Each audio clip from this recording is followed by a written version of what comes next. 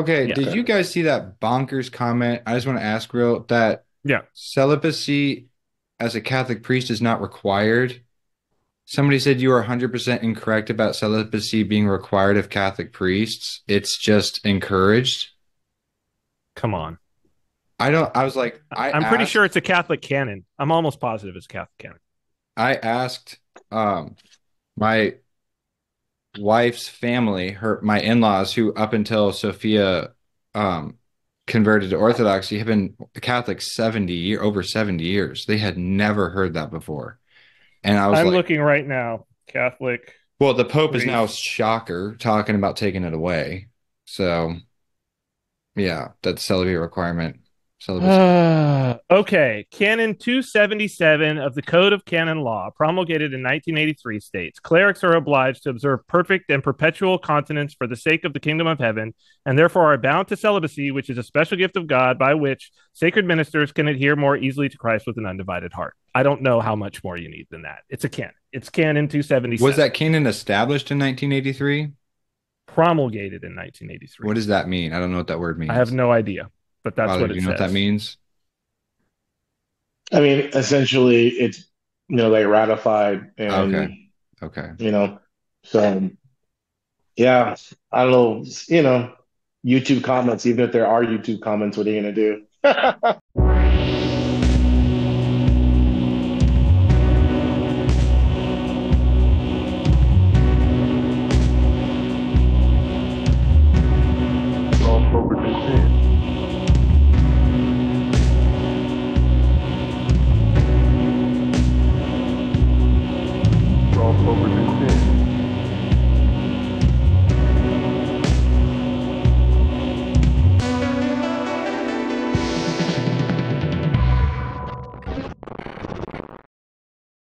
Well, hi everyone, and welcome to Royal Path. I'm your host Andrew, and tonight I'm going to ask Father and Cyprian how confident are you guys on your ability to handle or discern slang from the 1920s, not the 2020s, Ooh, from 100 years ago? We're going to give it a shot, all right? I'm not confident, but this sounds interesting. You shouldn't be confident. These are No, really, okay. really weird. This is Okay, very, good. very weird. It's very Okay. like otherworldly. It's like Okay. it feels like an alternate Earth or something like that. Okay. Okay. Because not last week, but the week before that, we did slang from whatever, whatever. Doesn't matter. Mm-hmm. So now we're going to go 100 years back. Okay. Alderman. Do you know what an alderman is? And not the government position. Do you have any No. guesses? Okay. It's hold on. It's like a old person, like a geezer, like a slang for a bad slang for an old guy. This is how we went from Latin to Italian because Okay. slang just does damage, like untold damage to a language or Okay. whatever, advances it or whatever. That's referring to a man's gut. Is your alderman is showing. So That makes yeah. sense. No, that makes sense to me. Okay. That Yeah. makes sense to me. Okay. Yeah. Yeah, it's marking you as older in age, Your gut. you know. Yeah, Yeah, you no, get. I mean I can see it. Yeah. It's just like an example is just like, hey, your alderman's showing. Like you might want to pull your shirt down, your alderman's showing. It's like, okay. Interesting. Okay. So drift. Yeah, like you get my drift. Like yeah, no. No, again, Cyprian, I think Okay. you're just always going to be a little bit to the left on it or a little bit to the right. I don't know. Um, but it's to leave. It's like I'm going to drift out of here. It's just like it's so it's more Fast and Furious related than you realize. yeah, exactly. I feel like I've heard that used. I Yeah. feel like I've heard the word used that way. I'm gonna drift on out of here. Yeah. I mean, I would have not have a problem with any of these slangs making their way back into my day-to-day use. I'm actually gonna start using that one, by the way. I'm gonna be This like, hey man, I'm gonna drift on out of here. this one is cool. Drop a dime. Oh Yeah, yeah, drop that's a to give dime. information. Yeah, that's like That's to rat cool. on someone. Yeah, Yeah, that's cool. I like yeah. that. Hmm. That's It's like, like, yeah, he's gonna drop a yeah. dime. Um, okay. You know why that is, right? Uh, Payphone. Payphones? Yeah. Yeah. Payphones. And yeah, they didn't want the calls to call trace back to him or whatever. No. It's not No, tracing. there was No, no tracing. it's there's no tracing. It's literally a dime. Like that's what it was for like to pay for the phone call. You put Oh, it in there, like sure. yeah. Okay. Yeah. Oh, yeah. Sorry. Yes. Yeah. My kids would never like. This is what I'm thinking about. Like that would make no sense to them Not only ever. that, Yeah. It will never make sense because I don't think they've ever seen a payphone. well, not only Yeah. that, kids, they don't do this for phones anymore. We used to They do that as don't. phones. They do this. Like They when they're playing do. phones. Yeah, or whatever. Like kids don't when they're like hello and they go like that. My kids go like this. Whoa. Yeah, of course. Because why would they? There's They've no never seen handset, this. right? Yeah. Yeah. Um, Wow. Weird. a gooseberry lay. I'm not even going to Mm. attempt that one. No, it's when you steal someone's clothes from their clothing line. It's just like I don't know. What? I'm just saying. I didn't think you guys were gonna be able to get these, but A they're gooseberry lay. yeah. Just be like what I don't the know. example that they give here is do not gooseberry lay on your neighbors. I am warning you. That means like stealing their clothes from their clothing line. I From think the clothesline. from the clothesline. Yeah. Gooseberry. Not. I think someone might thought like, does everyone have their own designer line? Yeah, No, the no. clothing Like line. like the clothesline where like it's No, no, no, dry. no. Someone's drying and you go along and steal it. And this is my favorite, Yeah. and the last one is hitting on all eight. 8 cylinders? Hitting on all eight. That's like 8 cylinders. You're Yeah. doing great. Yeah. Yeah. It's been so Like long, on bro. it. I've been You're hitting on all Yeah. eight. focused. Yeah. You're all about it. Yeah. It's Yeah. great. That's still in Everything's use. perfect. That's still in use. Yeah. Well, I'm glad that some of these made it. But Yeah. Mm-hmm.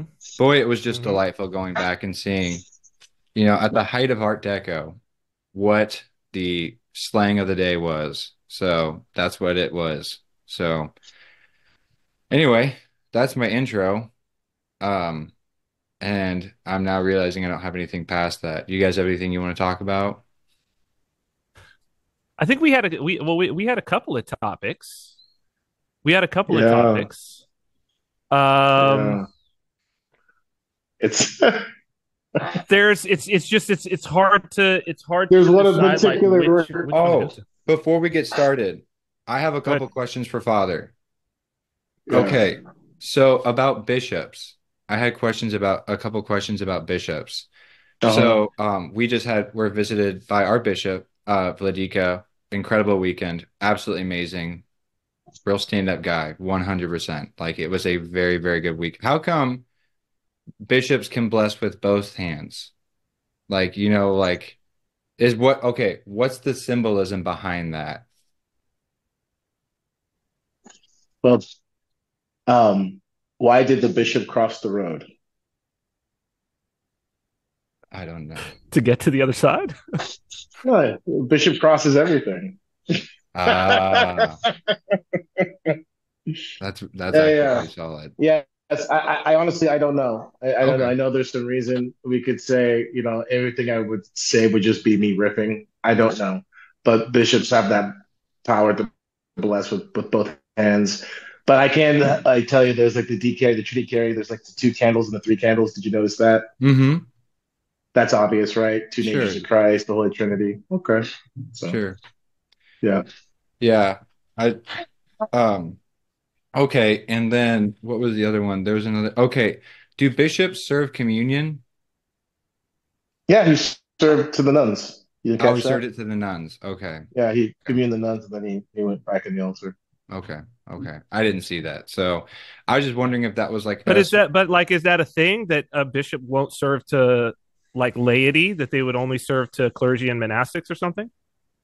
Not a thing as like it's propriety, but a lot of times it's, the bishop like will have the priest serve, so they can just kind of go and watch and, I don't say relax, but repose, in the altar or whatever. So yeah. Yeah. Okay. Yeah, I mean, I think that was it. There was just some stuff because, shocker, I'm not around bishops a lot. And then I was just like, oh, there's some stuff here that's different about him, So Yeah. I Well, didn't our know. bishop's a Christian. That's the first thing. Boy, is he ever. And And to say that, it's kind of someone might like, well, duh, but it's like, no, it's not duh anymore. Um, yeah, he's a Christian. He's Ladik is wonderful. So yeah, it's very Yeah. good. Yeah. Ooh, that brings us. That's a great segue to the topic that we were talking about. There you go. That's a great segue to because and it came up, and as people had said in the comments, like it's not the royal path until Jordan Peterson gets mentioned, so people could just timestamp it, right here. His Oh, father this. sent Yeah. over that he had a bunch of icons on. Now he's got a jacket with a bunch of icons on it. Well, That he's- The specific, softener of evil hearts. specific, the soft evil hearts. Yeah. Yeah, Which is particularly. totally wild, and it's no way on accident. That's the thing. No, well, let's just jump into it.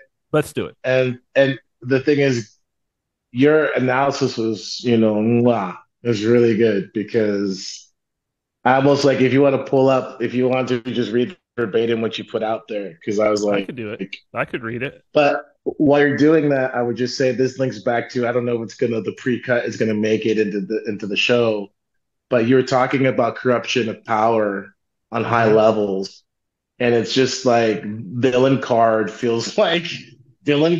a lot of these people just feels like it's getting, or the curtain that's covering people's villainy, like three-quarters of the way in of Unbroken or Unbreakable, and you're like, is it Glass? What is he? You know what I mean? Yeah. It feels like you're getting to the point where like, okay, I can start really saying no more ambiguity. You're a villain. You're a villain. You're a villain. Yeah. Mm-hmm. Yeah. Yeah. Yeah. Okay, so what I said about it when you posted that picture is I said, Well, hold on, Cyprian. Go What did ahead. I say first off? Andrew I said said, Well, hold on, Andrew and Cyprian. You guys should pull up the photo so everybody can see it. "Oh yeah. Let me actually because just, it do it's that. like Hold on one second. because his I need two-faced to put it coat, here. his two-faced coat. his Harvey Dent coat from like No, 2 it years totally ago is Two-Face. was That's like exactly whatever, what he's but doing. it's just like it's getting like it's just getting It's getting more obvious, is what it is, and it's getting George Clooney Batman-ish like real quick. I don't, it's that saying the quiet part out loud thing yeah, where yeah. it's just not hitting. It's and which is interesting because of the fact, Andrew, that the word that you said came to your mind, which is very much about saying the quiet part out loud, was audacity, right? Mm-hmm. You were like, the word that comes to my mind is audacity. And I think, yeah, that's saying the quiet part out loud, right? Okay, here, let me pull this up. Okay. Share screen. I completely forgot I said that. I was really just talking about how we need to fire this man's tailor. So it's this. Yeah? Everybody can see? Mm-hmm. Do I need to? Yeah. I don't know how to zoom. No, I don't even know where he's at, but is that an icon in the back there? So obviously, is it? Like, no, that looks like some sort of Eastern. yeah, I can't tell what that is. Yeah, I can't tell. But anyways, yeah. So I think softer evil hearts right there, right? Yeah, down at the bottom on the sleeve. Yeah. Oh, it's through the whole. It's through the whole side. Yeah. It's like he's got them all the way. Yeah. Oh, how interesting is that? But he's like, he's just the controversy was, and I think, Father, you said it the best, like outside of everything that people were like, oh, leave it alone and this and that, and Pajot sort of like holding water for him or whatever, which is fine. But you said it, you were like, Jordan Peterson is not a Christian. That's the bottom line. Mm-hmm. Like, he's not a Christian. And so then you're like, what are you doing? And again, sorry. So if you have to check out, I'll see you later, people. But, there's this whole thing about responsibility and speaking before kings. And, it's like, imagine, like, he was not going to show up speaking to Netanyahu or whatever, like, I don't know, wearing Star of David coat. Yeah, you know what I mean. He wouldn't do that. No, He wouldn't. He wouldn't do that. having menorahs all over his coat or Yeah, something. Hebrew he wouldn't. lettering. Yeah, he wouldn't do that. He wouldn't do No. that, and he wouldn't do that with some sort of I don't know. He would definitely wouldn't do it with like Muhammad because he'd get killed, but Yep. like he wouldn't even like play with around with Rumi. You know what I mean? He wouldn't have like a Right. Rumi like drawings from Khalil or anything like that. You know what I mean? From the Prophet. He wouldn't do that. Mm-hmm. And so the thing is, kind of on the one end, you could think he's like, well, this is my tradition. I'm in the West, but it's not your tradition No. because you know what I mean. And that's fair to say because for all the things he gets so mad at Christians. I mean, there's that one interview with that one guy with the I don't know. There was some random guy. There's these weird people on YouTube who they have like millions of followers. I've like never heard of them before, but I Mm-hmm. saw this one, and I guess he was like he's got like a thick beard, and I don't know. I'm just going to describe some random human being. Point being is, it was it was it was like this. It was like the week of the debut of the goal of the Soldier Cross schema cross Golgotha Right. Right. shirt Right. Right. jacket, and it was like I think it was like the same day he did the Symbolic World Conference. And there's some guy who used to be on a real popular podcast who's doing his own thing now. That's all I know. That's how I can describe him. Hispanic guy with a beard, and he interviewed him, and some quasi Christian guy. I don't know. But it was weird to me because he was just going for it. Meeting Peterson, he's like getting mad at Christians. He's like, do you believe in God or whatever? He's like, Christians always ask me this, and he gets all mad about Christians asking him if he believes in God. So the reason I'm saying is like it's not his tradition, people. And I I mean, if we're done, if everyone's like, man, Royal Path is just pastiche, they say the same thing over again, cool. I'm totally good, man, because I'm just gonna say it because as long as you got people who still let them have his ear, Orthodox Mm. Christians, whatever, it's like at what point in time do you kind of go like, ugh, okay, So, anyways, But Father, I mean, to be fair, I think that there's also, and I think that this is, and we've been doing this since the beginning of like he's just an example of somebody who's gone all the way on something. But I know, mm-hmm, but there are people who are recent converts who I was familiar with before they were converts, who were in, especially like on the libertarian side, who I'm mm-hmm, looking at them, and I'm like, I'm not attempting to judge, but there's certain mm-hmm, things that are going on where like mm-hmm, I'm not judging, I'm just getting a feeling, and the feeling is like you're trying to do what he's doing in a way. mm-hmm. Well, Like read your quote. the Read your quote the because I think it's okay, going to okay. really highlight what like some of the insidiousness that I think people just need to be aware of. Um, Okay, so and for context of this quote, the reason why I say this with such confidence for everybody, like, is because I did this at a certain point in my life, right? Like I was this person doing this thing, and so it's like why I recognize it for what it is. So I said, it's a spell, it's a summoning circle or voodoo doll.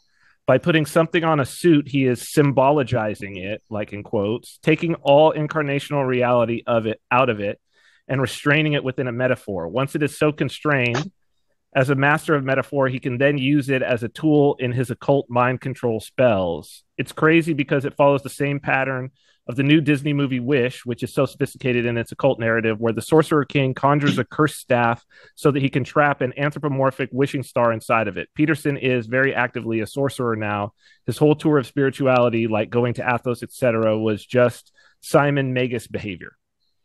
so that Simon Magus portion, because a lot of people who are unfortunately like jaded and cynical are kind of like blah blah blah. Okay, whatever. They didn't want to hear half of what you said, if not all of it. But then I'll just use the Simon Magus part to just kind of like bonk them on the head about it.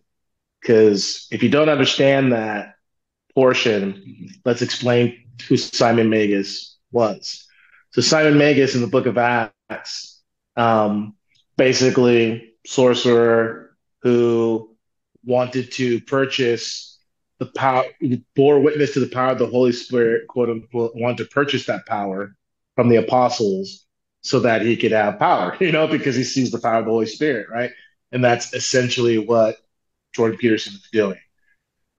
Because the trappings of morality, the trappings of self-empowerment, the trappings of healthy psychology, all the stuff, right? All those things are all great and dandy, but there's no Christ. And even the fact that someone would say the argument that's being made right now is so fundamentalist, crude, you don't understand things. It's like, it's the other way around. And I have this thought always in the back of my head, it's no matter what's going on, no matter like whatever the daily grind is in regards of temptations, everything's couched in, oh, we're in the last days. You know what I mean? Yeah. It's like no matter it doesn't matter whether your car's broken down or not, because it's like at any point in time, it's like, yeah, does everybody realize that Israel hit Iran? They didn't hit the nuclear facility, but they retaliated this last week. It's like things are so thin, not just like we were talking about earlier in regards to the veil. Things are so thin in regards of that next step in history to just kind of like boom, boom, boom, domino. Fragile. It feels fragile. Thank you. Yeah. Thank you. Fragile. Things are so fragile.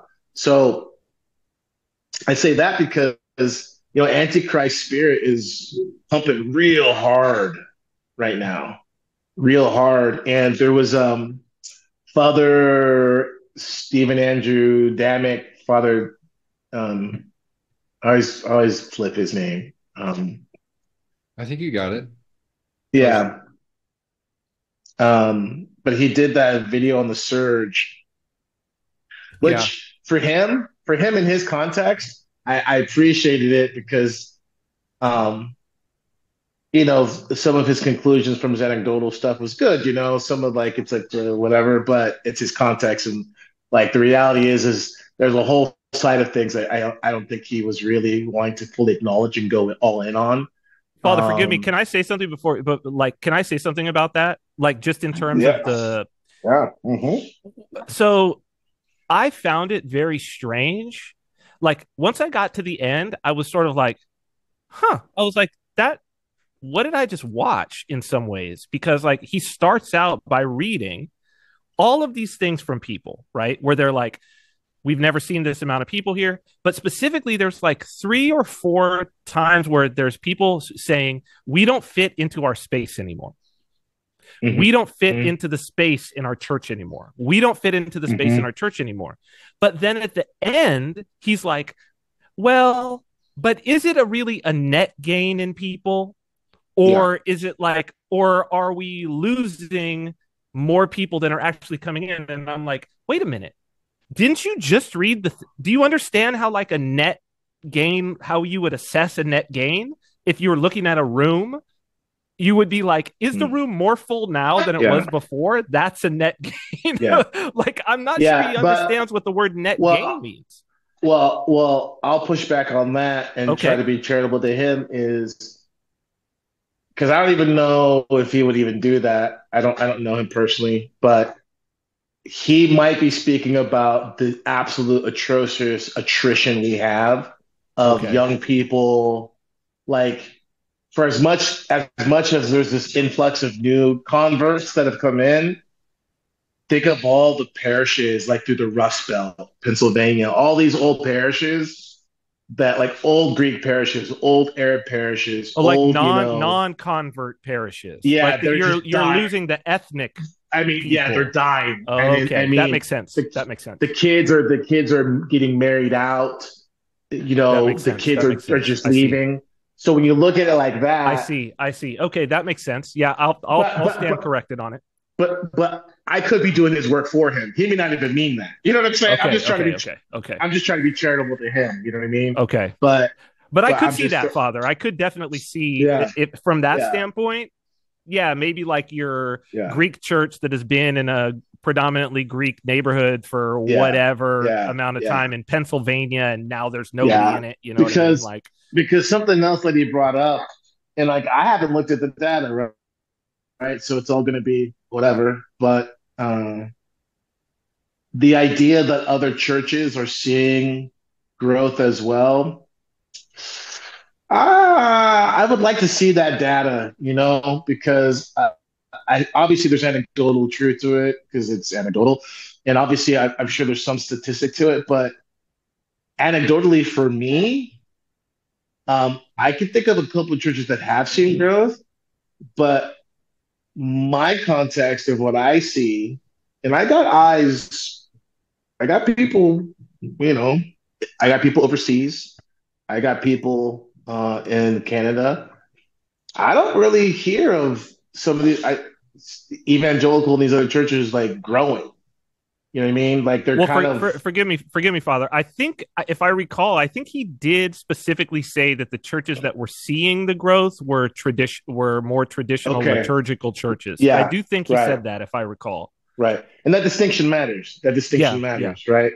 So with that being said, the one thing is I liked what he said about, the kind of people on the edge and kind of getting pushed off anyways. And so they're looking for something. And I also appreciate, I don't think if he saw it, I don't think he said it, but I'll say it. Um, People are looking for stability and just on a social, on a kind of cultural, social level with just the insanity of the liberal movements of like gender and identity. He brought up identity politics a little bit. So all that makes sense.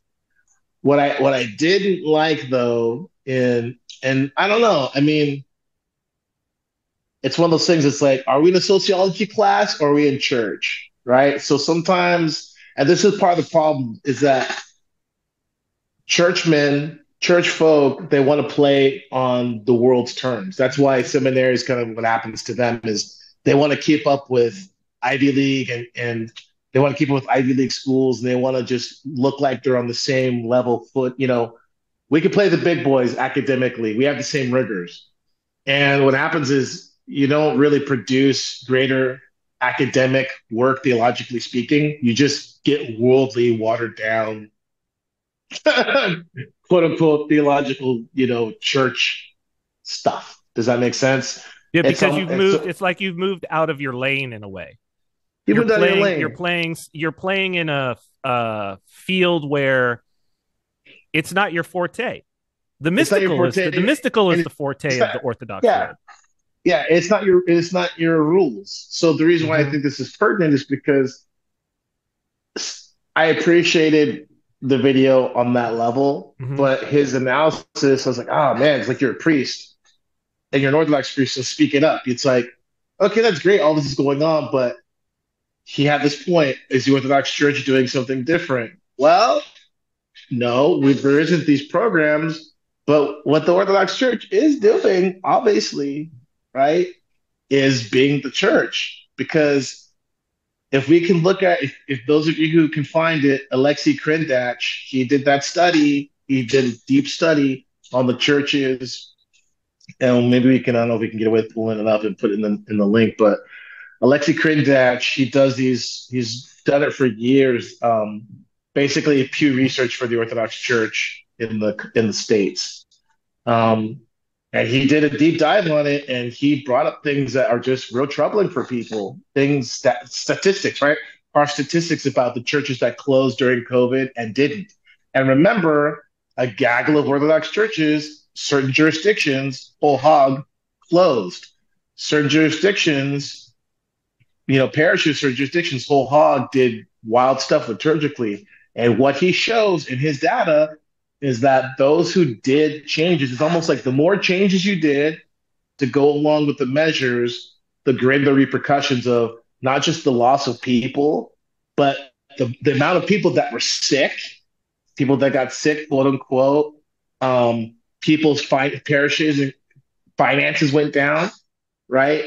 And someone goes like, well, of course they went down because they closed. But when you look at the data, it's like, it isn't just that. It's there was a consistent growth in what we would say is blessing. I'm just going to interpret it, right? Parishes that were open, parishes that didn't do changes liturgically, they were blessed. And like, that's the thing. And the reality is that, yes, people are looking for something that's stable, that's ancient, that is grounded. And the parishes and the communities that maintain that grounding have seen continued blessing. And I would argue that blessings overflow to the other parishes that didn't hold their ground but are open and they're kind of ignoring it, right? So, for instance, there was maybe I can find it and send to you guys. Father, forgive me. Is this the Alexi Krendat? This is his blog. Yeah. Is this the study, the new traditional in a most traditional church, how the pandemic has reshaped American Orthodox Christian churches? What do lay people think about it? Yeah, he said he's got two reports. That's one of them. And so right there, the executive summary and all that stuff, full report. Yeah. You could that's all there, right? Okay. But I saw another one that I could send to you guys. And I try to remember where it was from, but they were talking about even, hey, if you are inquiring, it's okay for you to ask, what was your response during the pandemic? This, to act like that didn't happen, which is what a lot of parishes are doing. It's interesting to me in light of this, trying to examine why the surge, because to say that the surge has nothing to do with what people experienced during the pandemic is disingenuous. And I'm not saying the father wasn't doing that, but I think that he was dancing around it a little bit in a way that, to me, and obviously I have a side on it, but I think he could have done it even without picking a side and just kind of like teasing out some things, you know what I'm saying? Teasing out some discussion about it, because the reality of it is that you can't deny that. And you also can't deny, I'm sorry, you can't deny Jay Dyer. You can't deny Father Peter. You can't deny these, just looking at their numbers. And there's been reports on quote unquote Orthodox influencers, and we've all been on panels talking about it, whatever. But just to kind of ignore that, I thought, I just feels a little bit disingenuous too, because even if you don't like it, right? And I'll just play devil's advocate, right? Because I was talking to somebody about this on Sunday. It's like they were kind of making a comment about how I speak a lot about, you can't rely on the internet to catechize you, right? And I've done that here, right? I mean, that's what we were talking about before, I fell into a hole. But I do that because I get it. That's why we're here, but see, we're not making any bones about why we're here. Like, there isn't any why are we doing the Royal Path? We do the Royal Path because we want people to come to the Orthodox Church, and we want people to come to the Orthodox Church for the sake of Christ and not ideology. That's how I would sum up what this project is about, period, right?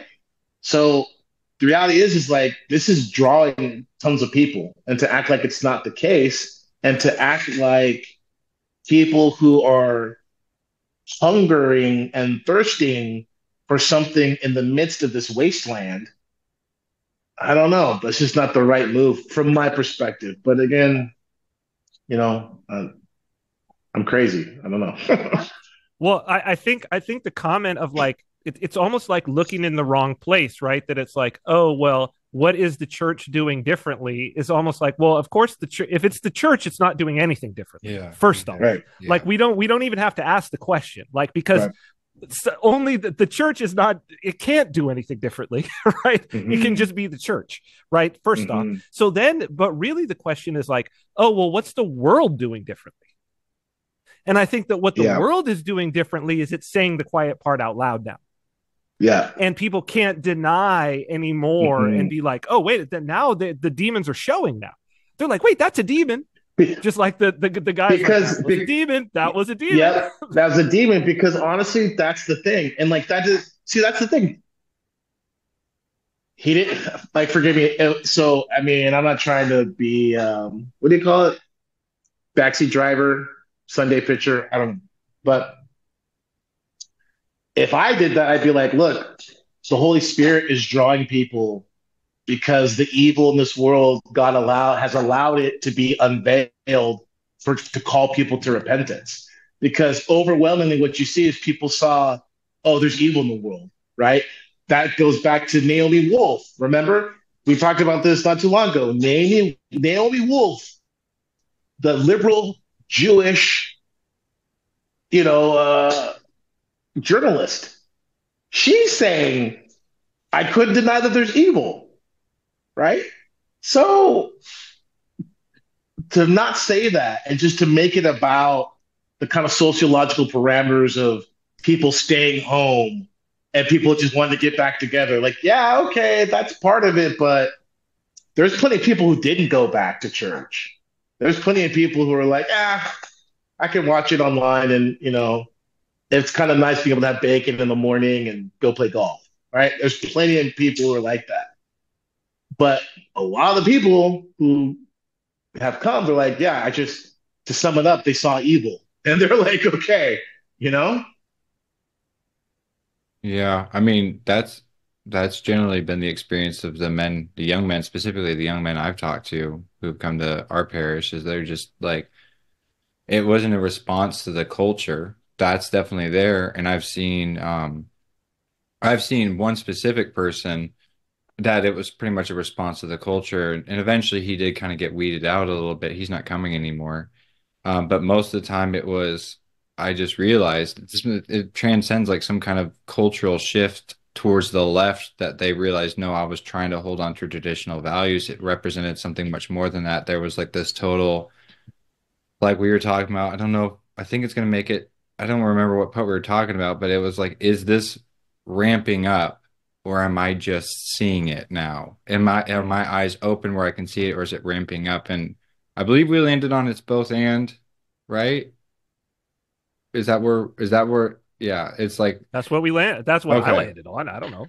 Because it's Yeah. like, okay, has this stuff always been happening and Andrew Funk is just now seeing it? Or is it genuinely just ramping up? And I think what some people saw was it ramping up of it being like, no, this is a real thing and we need something to counteract this. And what I've been told is that this is the church to do that. This is the church that like Yeah. Christ, this is the church that allows you to get close enough to Christ where this is the opposite. This is like this is the place to be. This is the ark, if it were. We see that it's starting to rain and we see the ark. So we'd like to go in there, please. But, then, there's all the other stuff that comes with it. So Well, I think last week, or week before, when Father was talking about um, the sort of the demons always being there and always being at full strength, and that it's just the fact that God is like put up when we were talking about the I am legend, like the Mm-hmm. glass shield. And I Mm-hmm. think that it's like that's the thing about the question of is it ramping up? It's like the demons only have one speed. Like Mm-hmm. they're fully ramped up. They've always been fully ramped up. The fact that you're not Mm-hmm. experiencing their full wrath is not because they're not coming with full wrath at you. It's just because they're being blocked by something. And it's like that, Mm-hmm. Right. for whatever reason, that like you were saying, Father, that it's like God has decided, okay, I'm going to lift that glass up a little bit for the sake of your repentance, so that you can move a little fast, experience a Mm-hmm. little bit of this wrath, and move a little faster. Mm-hmm. Yep. That's what I'm Yep. absolutely feeling. Yeah. yeah. Father, and so the surge that we're talking about, I just want to make sure that we're all on the same page. The surge that we're talking about is what some parishes have talked about, that they're just seeing incredible numbers of people coming in and wanting, to be catechized and stuff like that. Um, if someone, what are like some of the things, I'm really just trying to think of something to ask because that's my job, but what would you think what would be like a common hang up that you think that someone who's coming in as a response to what they saw in 2020, what are some of the hang ups that you see a lot, Father? Well, I think that there's a patience problem. I think sometimes, like at least for me, I've had it a couple of times where I've had to just let people know right off the bat. It's like you're looking at a bare minimum of a year, you know. Um, and I think they have I think they have thoughts. Some people have thoughts sometimes that, well, I've read, I've seen stuff online and this and that, and I'm ready to go. Um, and with that is, understanding it's like, okay, like lifestyle, you know, lifestyles like everything. It's more important that you have praxis than it is that you have information, and just Mm. trying to get people to understand that is a little bit of the hang up. Um, I think that, our context is a little different, because thanks be to God, the exposure through, the internet has helped my job as a priest a little bit in the sense that, um, there's people who come, obviously they kind of more and more they know who I am, meaning they kind of know my approach to things. So when they see me trying to get them to really come to Christ or kind of slow them down, they're kind of expecting that, and it's been good because I've had some people reach out to me and they're like, I got received too fast. And those people I have a lot of respect for, and I have a lot of hope for people who have that sense where they're just like, I feel like I got received too fast. What should I do? Because those are people who are trying to be sober and take it, you know, um, take it seriously. But I think the reality is that there's a lot of people too who, one of their hangups maybe they need to hang to the side their expectations. So if you've been watching, fill in the blank priest, and then you get to your parish and Father Jimmy, isn't kind of really doing it for you. You got. I think people are starting to figure out. It's like, well, I just got to kind of get in and Is that and do my best where I'm at. is that Jimmy of Jerusalem? Da-da-da. Yeah, yeah. Gotcha. So I should First name, Father Bob. Father Bob So Father of Bob. yeah. Yeah, Father Bob of Bakersfield. So, yeah, it's a matter of maturity. I think it is a big part of it. But for the most part, I think, listen, I can say from experience, one thing that can bug some people, but I think it's a good thing. I would have much rather have catechumens or people who are inquirers that are coming with some information than none. Because I tell you why, it's a lot easier then to kind of circumvent certain things and just kind of start hammering them on their passions and hammering them on like, okay, it's great you know this, but like if you know this, then you realize then this is what you are. And then they can kind of start accepting that a little bit more. Versus like when I came into the church, a lot of people, this is 20 years ago, a lot of people didn't even know about passions depending on what jurisdiction you got brought into until they were like Orthodox for like 5, 7, 10 years sometimes, right? They didn't even know about passions. They didn't know about napsis. They didn't know about these things. They didn't know about living the spiritual life. They were just, kind of learning the very basics of praxis, maybe fasting. Um, and to be frank, that was okay then, but I think because of everything we've been talking about, people since, kind of it's not like time is short in the sense of it's well, Saint Seraphim Rose, it's later than you think. It's later than But you think. but I Yeah. think I think in a sober sense, people are realizing, yeah, I really kind of want to start living my life in a way that I, if it's possible, I'm more ready to die than not. Like a lot of people when they were joining the church in the early 2000s when we joined the church, and they really weren't thinking about that. You know what I mean? Uh, I talk to a lot of people now who are thinking about that. And I think that's a good thing. I think that's a good thing. And I do think that is a good reason to convert. I think it's a way better reason to convert than wanting to have moral purity for your nation. You know what I mean? Mm. Um, Not that moral purity for nations is a bad thing. It's just it's a fool's errand. You're not going to happen. Right. So, um, yeah, I think that the biggest thing to kind of put a period on your question, Andrew, I think the biggest thing is getting people to really let go of the things that are tough for us as Americans, right? Because you can be Orthodox and all stuff, but it's still when someone calls you out of your stuff, you know, I don't care how much I don't care how much St. Joseph the Hezekiah you've read, unless you've gone through it, it's hard when someone tells you, "Hey, man, um, you need to take a step back. You know, you're deluded, or hey, you know, you don't really know what you're talking about, and just listen to what I'm telling you." That's still hard for people. You know what I mean? And so if they can work through that, you know, I think that's the thing. I have a follow-up question, but because before the praise, I was going to chime in and say like, yeah, I was definitely brought into the church too quickly, and that was partly on me because I was kind of fibbing a little bit to my priest at the time to be like, no, no, no, Hmm. everything's okay. I mean, I'm okay. Things are all right because I was just trying to get in there. I was just, Yeah. so no fault to the baptizing priest. I was kind of finding the right. I'm very good at finding the right things to say. So Hmm. I found the right things to say.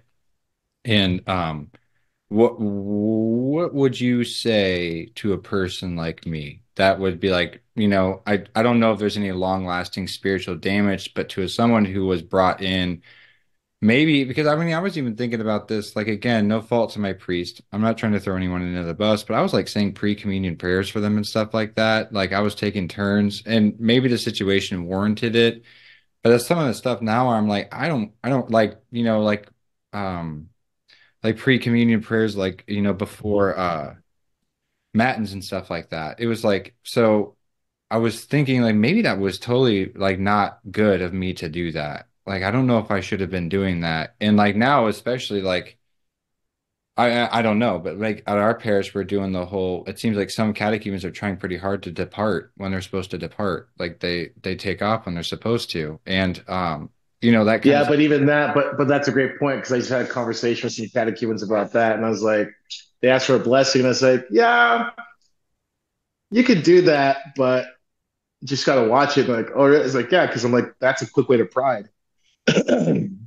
Because it's oh, like you're taking it upon yourself to be like, oh, I'm gonna do it the right way and blah blah blah. And I'm just like, you know, it's one of those things where this is. I'm glad you brought this up because this is the big thing. Because it's like one of the things that was revealed through the pandemic was like, okay, who's traditional, who's not. That like we can kind of talk in these terms, right? But again, this project is, I know plenty of people are quote unquote traditional and they're not really like close to Christ. You know, it's like they don't have love for people. They don't, you know what I mean? Their prayers are just like they're spouting words and you can tell it when you're around them. You know what I mean? true. Let's just, you know, bring on the hate mail. Let's go. So this has been my experience. And this is why, you know, I just feel like this is one of those hills I'll die on because you know, again, you know, St. Stephen Rose, like hyper correctness is a problem, and it's a problem now. You know, Hmm. and it's a problem. That's one of the reasons why we did this project, right? Because there's people, you know, it's those. That's one of the things that is a true marker in regards to the stereotype of ortho bro stuff is the hyper correctness, where it's just like, you know, you may be doing all these things, but you you don't have the love of God in you, and you are very quickly on a road towards, you know, a very hellish existence if you don't find some humility and some obedience, right? Because you'll become a monster, right? That's a Hmm. real thing. Hmm. Like that. In fact, that's why I even started talking in the first place. Because way back when, you know, shout out to Michael Whitcoff, Brother Augustine. That's why I first went on with him was to be like, okay, I want to talk about this. I want to talk about what I see because I got love, right? I got love and I got the chops, meaning I got people in my life who were coming from these backgrounds. I have, you know, godchildren and friends who are, you know, flirting with white supremacy. So I got no problem talking about it. You know what I mean? And to act like that's not a thing is baloney. And, it's funny. I was talking with John Hears about this today. Like, there's there's a nugget of truth in all of it. There's a nugget of truth in wokeism. There's a nugget of truth in Nazism. There's a nugget. That's how the devil hooks you, right? And so what I'm saying, what we've been trying to say is, okay, I see the nugget of truth of why you feel disenfranchised, 28 to 34-year-old single white male, and you see these things. I get it. But the thing is you got to realize that your part of the pie, your piece of the story isn't the whole story, especially when we're talking about Christ. So you got to walk back that distortion. Are you following me so far? Yes, right? absolutely. Absolutely. So that being said, it's like, that's why this hypercorrectness, it's like, hey, scandal. You wanna get a good little bit of praxis and humility to take it out of the abstract. Eat a small piece of cheese on Wednesday and Friday. Just be like, okay, yeah, you're fasting perfect, right? Something like that. So like, yeah, catechumens depart. I remember being in Platina. You know what I mean? Being in Platina and doing that whole thing. Like, I get it, but down the road, the better thing is, yeah, you know what? Don't try to be better than the priest. Don't try to be better than the people that have been in the church, longer than you've been alive. Just relax a little bit, right? And do that because it is time to discern some things, right? But don't don't lose the forest for the trees. Don't lose Christ for the sake of your being, I'm better than you. And that's what can happen, right? That's what can happen is you're being obedient in something that's a little bit of, know, yeah, it may not be the most, traditional way to do something, but if you're being obedient, that'll gain you grace and the favor of God a lot quicker than you being like, oh, the priest doesn't know what he's talking about. I'm taking off during the catechumen verse. You know what I mean? Like that, that's real important to kind of understand.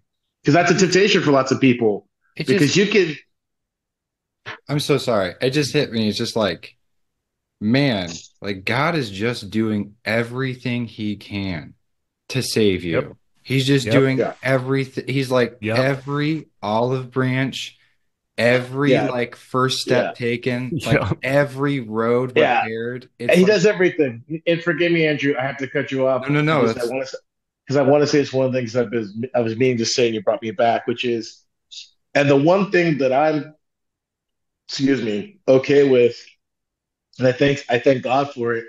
At this point in my life, I've seen enough people fall into delusion and real delusion, like real prelace, like not just like oh, Father Tobo knows what he's talking about. I got plenty of those people, and I thank God for them. I'm talking, people who have hung out with you're angels one or step, yeah, you're one step away from being interned, like that type of stuff, right? I've seen it. I see people leave. I know people have left who, unless God works a miracle, but they're not coming back. So this is what I'm talking about, and I can say all that to say I got peace as a priest. I worry about people. I worry about the flock of Christ, my flock, the flock of Christ. But I see over and over again where God arranges crisis just so with such accuracy, like a surgeon. And I don't need to do it. I don't need to create the crisis for someone.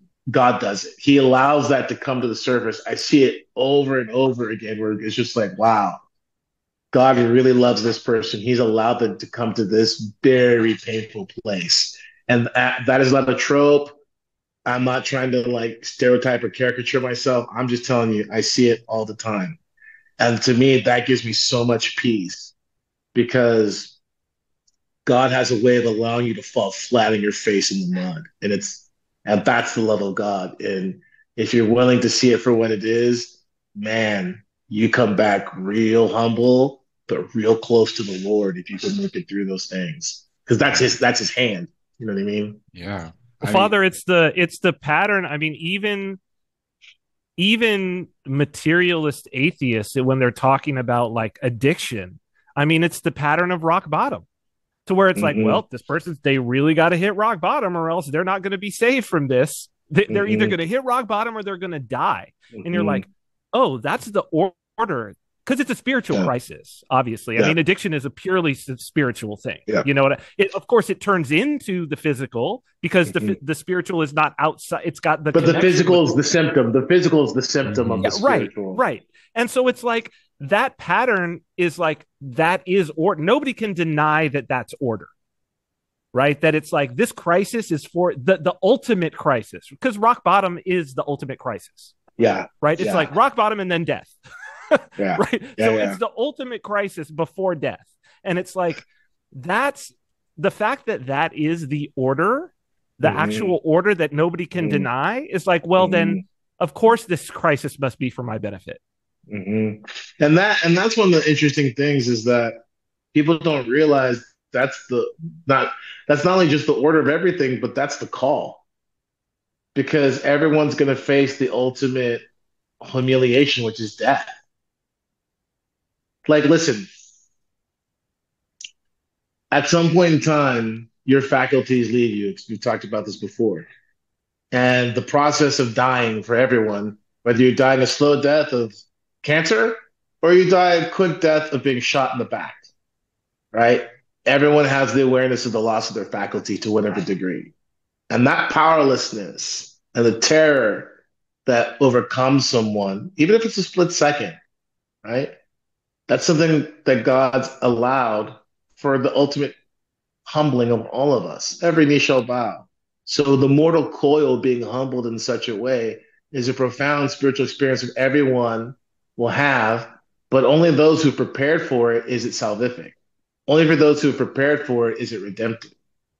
Those who have not prepared for it, mm, you Yeah. know, Hmm. Is Well, it I the think and that that's this is when you brought up. I was going to say because when you brought up this notion of the people who seem to be the most prepared to undergo the journey and the transformation willingly seem to be those whose minds are on death. And I think that going back to this idea of what changed, that's really what changed. Was that mm-hmm, like here we are in early mm-hmm, 2020 and it's like every power on all sides of the equation was saying to everybody, think of nothing but your death. mm-hmm, Spend all day, every day, thinking of nothing mm-hmm, but your death and the death of mm-hmm, everyone around you, all mm-hmm, day, every day. And it's like, well, what's mm-hmm, your response to that? And I think that first, it's like, well, if you're really looking to deal with that, you're gonna be looking into the mystical. You're gonna have a spiritual crisis over mm-hmm. that, And right? you see the people who are quote unquote in the church, and God bless them. Like we all, we're not Donatists, right? It's like, okay, people can repent and God bless the ones who repent. But you see where people fell into the thing of like, I don't want to think about that. I want to think about safety and security and how to save everybody and this and that. And it's like, mm, you know, I and don't think I I don't think think that's the way this is supposed to go. I I think we're think supposed to be like, okay, I'm gonna die. Go ahead, sorry. no, no, well, Cyprian, I think that I was about to go somewhere different with what you said was I think maybe some of the responses because I remember at a certain point it started to get clownish, but I think you're absolutely correct. And I think everything that you said is correct. What I would have taken away from that if I had been in the frame of mind that I might have been in a different reality, whatever, I wasn't in the church yet. I wasn't repenting of some of the things I needed to repent when that whole thing happened, was like, wow, everyone is so terrified of death. Like, and it's kind of a joke. Like, look at how much I know we've talked about it before, only because it's one of my absolute favorite analysis of the way people handle death, but The Mask of the Red Death by Edgar Allan Poe. Mm, When at the chiming of every hour, they're all in a castle because there's a plague, and the rich people have decided, well, we're going to not worry about it, and we're just going to sit and we're going to party all day long. And every time the clock chimes, everybody stops what they're doing and just like stares at the clock until it's done chiming, and then they all like laugh and like, oh well, we won't do that next time. Like that's ridiculous. And then it happens again. And there's only so many times that that can happen before somebody from the crowd is just like, if they're in their right mind or whatever, and they would say like, why do we keep doing this? Like, why is everyone so terrified of this thing? Of like, why are we all losing our minds over the possibility that this thing that we all know is going to happen might happen sooner than we thought? And like, and then I would just, at that point, imaginary Andrew too, from an alternate reality, would just be like, this is clown school. Like you guys are clown school. Like everything that we've done, I'm just seeing it as like to like hold up this like artifice of immortality of like this like, well, what can we do so that you don't have to think about death anymore and just concentrate on like having fun all the time. And it's like I think that that might have been the reaction to some people. That's all I was going to say is like it just struck me as like, wow, that would be to me that would be a big unveiling of like, oh, everyone is terrified of this. And shocker, the powers that be Mm-hmm. have no clue what to do about it. Like they're still powerless before death. Like they cannot That's stop that. right. Like they can maybe postpone life a little bit, you know, but I mean, no physician is walking into a doctor's office and the person's dying is like, you need more time. I give you 10 more years. Like Christ Right. has done to countless saints, just being like, you want to be here Right. a little bit longer? I'll give you 5 more years. That's fine. No physician has ever Right. done that. So it's like, Right. yeah, that's except the what I would have great, taken away from that. But except the great physician. well, exactly, yeah, Mm-hmm. the Yeah, capital P Hezekiah, physician. Hezekiah, the 15 years, weeping before the Lord. And the Lord says, I give you 15 more years. I hear your cries. I give you 15 more years. So, Man, yeah. just clown Huh. school. But But this is, I think that was, I mean, even early on, that was what was very much revealed to me is that, and I think it really is in many ways. I think Andrew, you've actually identified a generational difference, right? Because this is one of the things that certainly my parents' generation, right, like the baby boomer generation, I think that like if you look at the overall sort of narrative, particularly of their youth and even into their adulthood and even into their middle age, was and still people like Ray Kurzweil who are of that generation, is that there was always this underlying idea underneath it that like immortality might be possible. We Mm. might just figure this out in our lifetime. We might figure out this immortality thing. Like it was always there, like, oh, maybe we could live forever. Maybe we is really that could. is that like a response to the amount of death that just happened? Like, do you think that because that's the first time? No, I think it's a response to a leap in technology. Okay. Like the movement into the nuclear age. And like I think it's just this response to this incredible increase in abundance and actually the ability to heal a lot of things like that couldn't be quote unquote healed with like with medicine and Yeah. You everything. know what's interesting about that, though, is did you guys catch the Tuck uh, Rogan I haven't interview at watched it all? all. I haven't watched it all. No. Yeah, the first 30 minutes is really, kind of the fire, but there's some good stuff in there. But he has this great point where he starts talking about, the kind of mindset, the paradigm that Joe Rogan has, the kind of evolutionary scientism, sprinkling a bit of new age, hippy dippy, which is basically Joe Rogan, right? And my man Tuck, he's like, yeah, everybody pretty much believed in the spiritual powers up until the nuclear bomb. And something happened with the dropping of the nuclear bomb where it's just like, that kind of went away and people started thinking about scientism and all this stuff. And I find it fascinating because, interestingly enough, to kind of correlate with what, you're saying, Cyprian, it's like there's a weird, I don't know what the phrase would be, but there's this like weird delusion that if this makes sense, forgive the roundabout way. You know how like Amish in some ways are so, like as Orthodox, we can look at the Amish and like kind of tip the hat a little bit. You know what I'm talking Yeah, about? yeah. Well, traditional. They're traditional The people. traditional. But the Amish are so anti-sacramental. They're like Anabaptists. They're like, do you remember in Pac-Man? Forgive me. Remember in Pac-Man where it's like you go on this end and then like you come out and then you come back over here. You know what I'm talking about? It's like you go so far to one end of the spectrum, you come out on the other end. Does that make sense?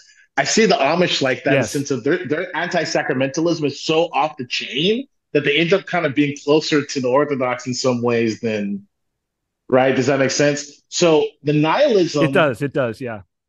So the nihilism that was brought about through the you know the atomic age and all that stuff and the baby boomers coming to rise, it's like that nihilism kind of like scared them stupid into this really weird utopian mystic atheism, the scientism. Does this you follow what I'm saying?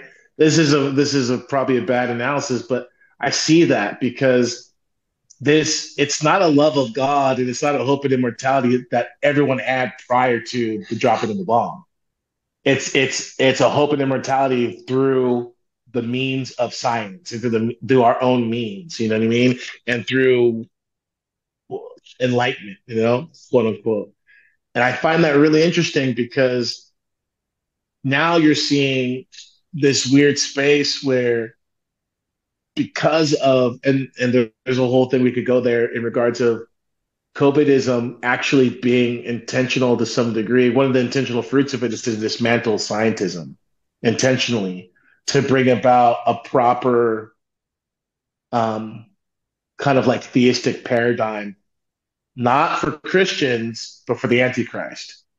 A I proper understand theistic paradigm. exactly where you're going. I understand You know what exactly I where mean? you're going with that. And Hmm. because bricklayers and other people look at atheists as idiots. You know what I mean? Because they realize that the problem isn't the problem is who's really right. You know what I'm saying? Well, forgive me, Father. The bricklayers won't let you in if you're an atheist.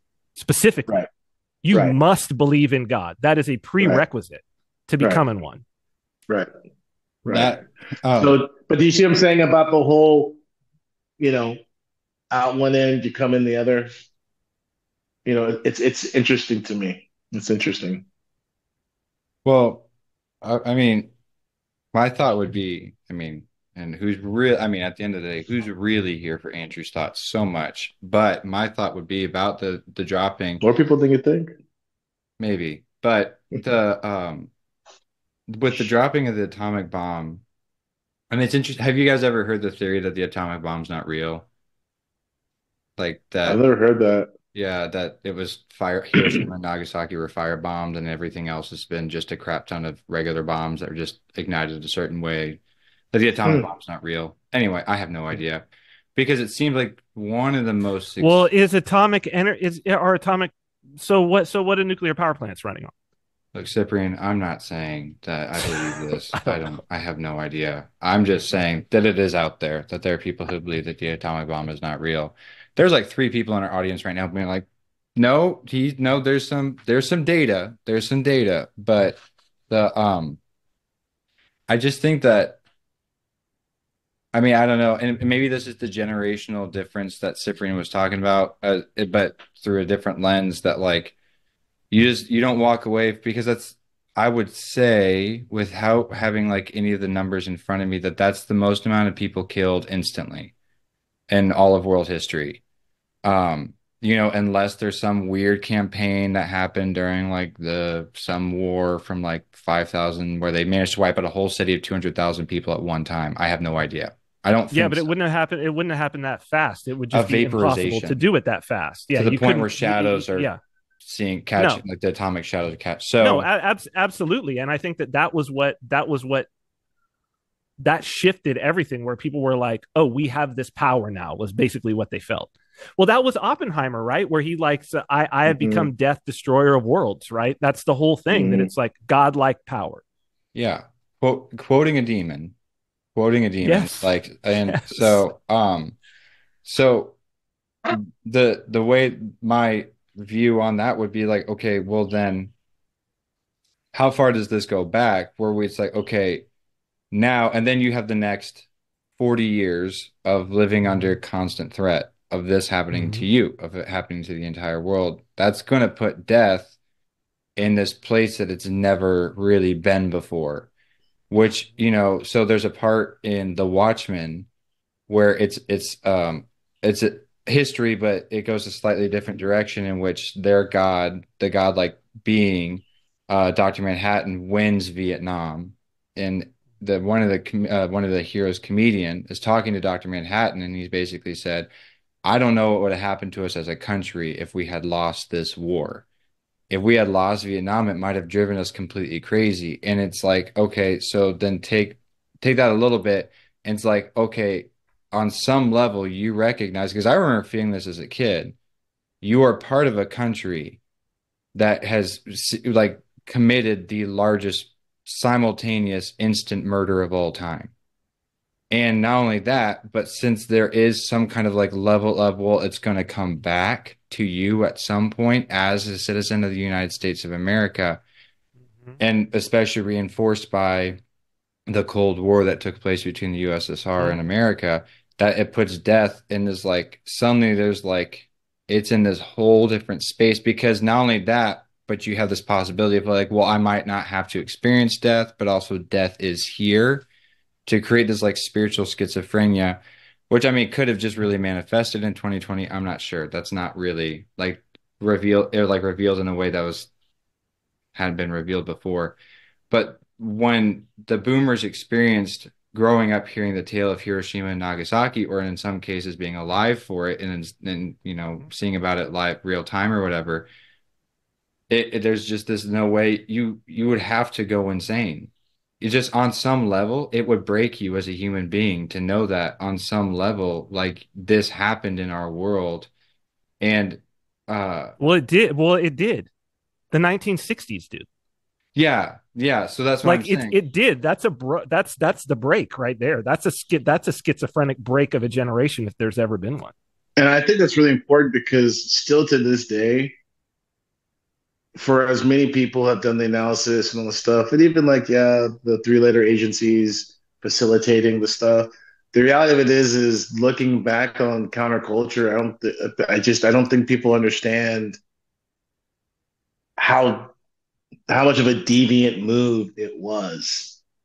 You know what I mean? And not even like from, Beaver Cleaver 1950s morality, but just like think of us as Christians, the deviation of counterculture, starting from like the 60s and moving on. It's huge. Well, It's huge. forgive me, Father. It was absolutely unprecedented in human history. I did a video about this called the consensus crisis. Like, people don't think about the fact that, like, for all of human history up until that point, your life was pretty much the same, and your beliefs as a whole, as a generation.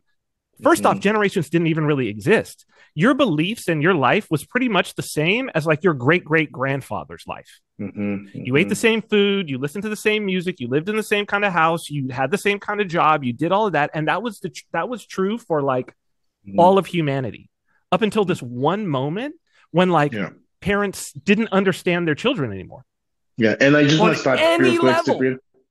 I want to stop real quick because I think I need to make a real important distinction to prove your point, which hopefully someone out there is thinking this.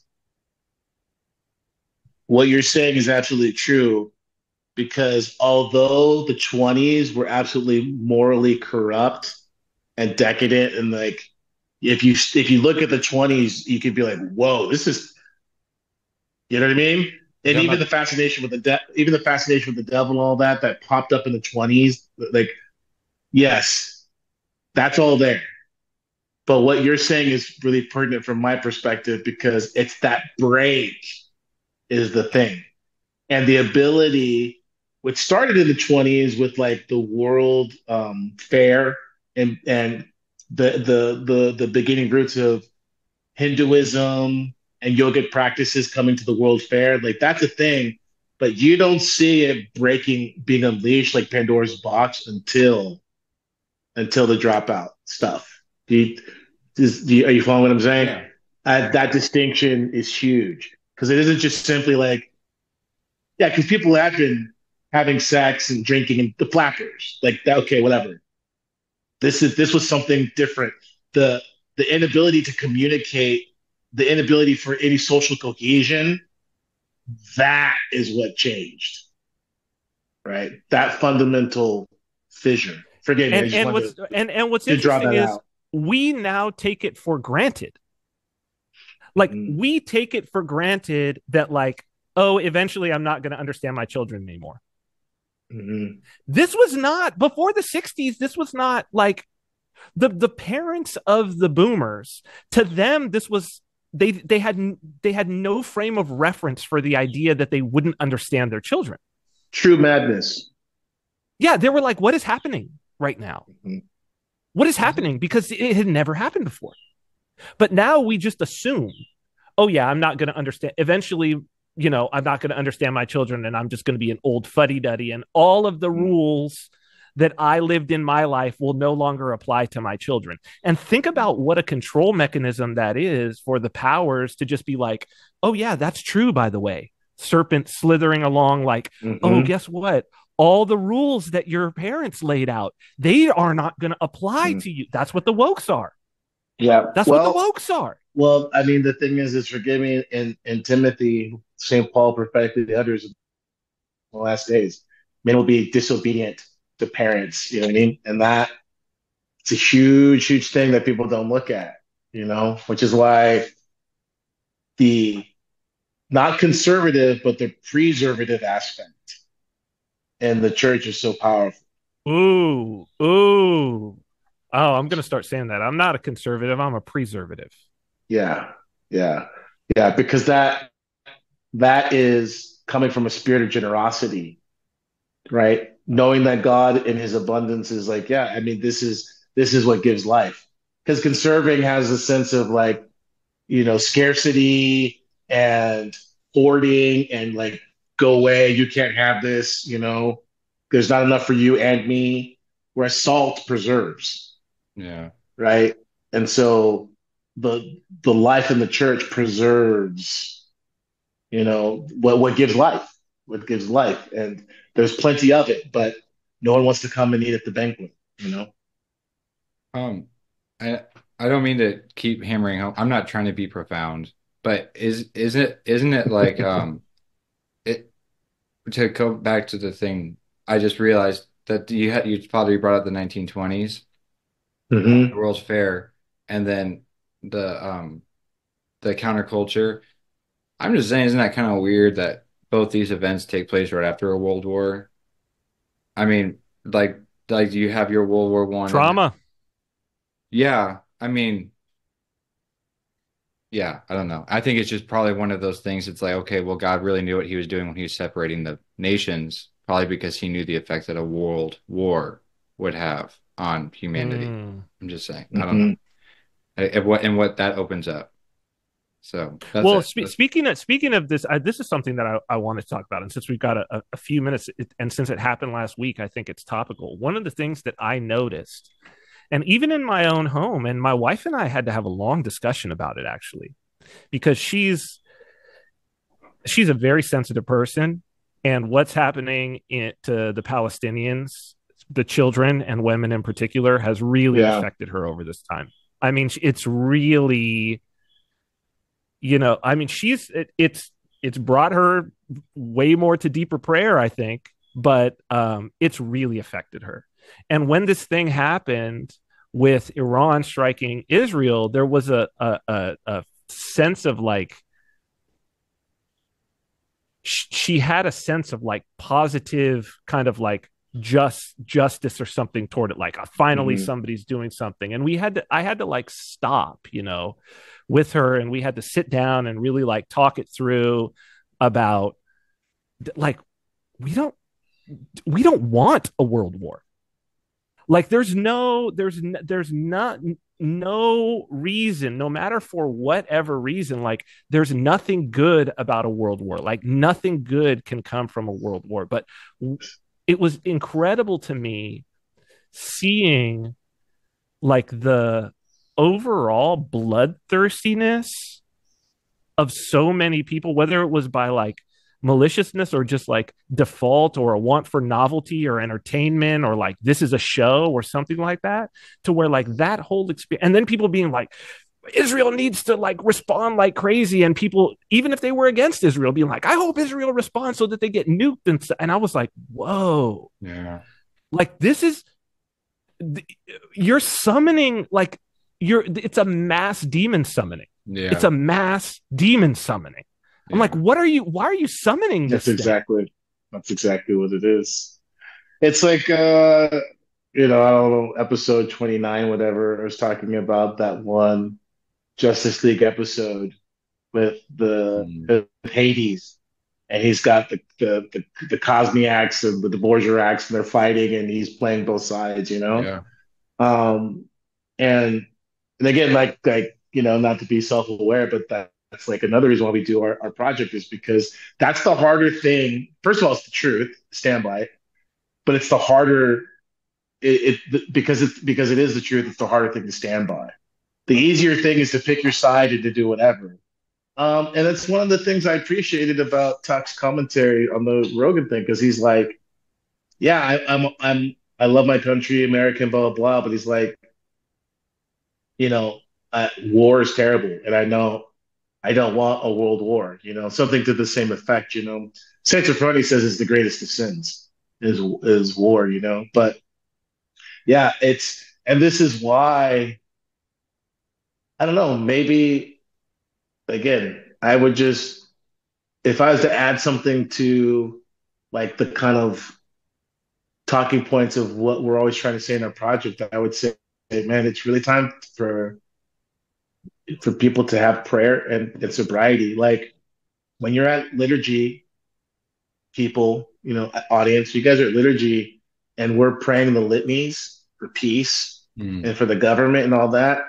Don't just be like, yeah, it's time for you to really pray and to make your cross and to really be asking God, because that's what we're doing.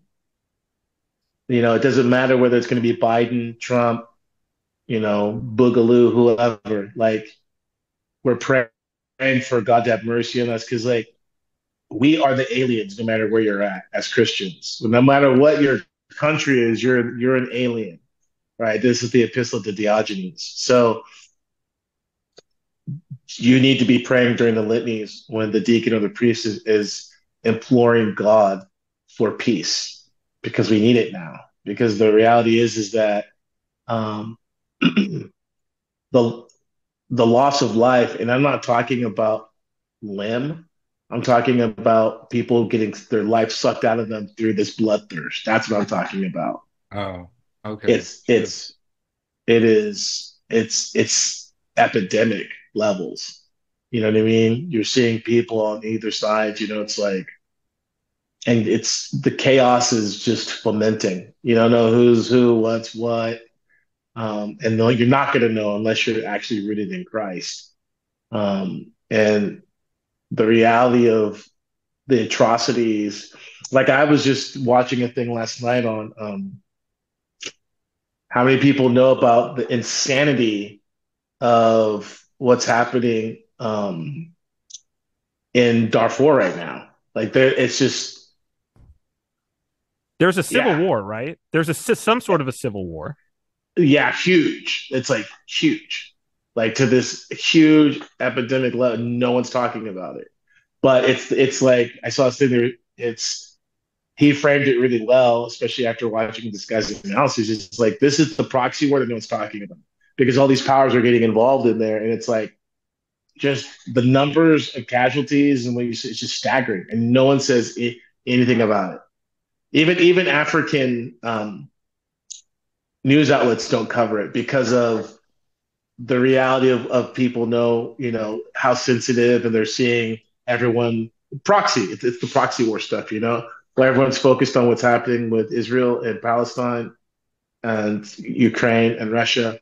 This is happening, and all those players are involved here as well. And it's just it's almost like that is a bigger sign of the powder keg than anything else, because you start seeing that it isn't just the surface level of we're fighting over territory and this or that. It's like, no. The proxies are gearing up for this world conflict, and it's, Well, Father, I think we as that's one of the big things. Forgive me. One of the big things about all of this is like all of the conflicts that you mentioned. This is not about. It's not about territory. Like it's mm-mm, all spiritual in mm-mm, one way or another. It's mm-mm, all spiritual. It's not about gaining resources, because there could be an argument that World War I and World War II were like resource driven. You know what I mean? There could be it's always spiritual, but there could be this argument that it's like, Sure. oh, the great powers vying to try to get resources and stuff. It's none of that now. mm-mm, None of mm-mm, this is about any of that now. mm-mm. No, no.